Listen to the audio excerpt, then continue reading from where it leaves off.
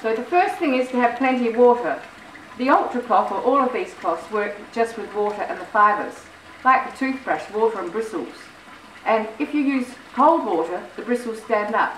If you think about using hot water on the bristles of your toothbrush, what happens? They all go limp, so they don't get into your cracks of your teeth.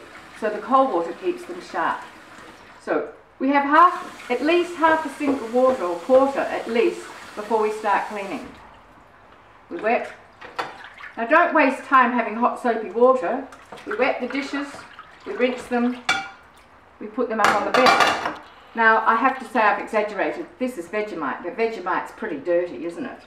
And I'm just cleaning up using the Ultra cloth, and all the grime is actually going into the fabric. Oh, I've missed a bit.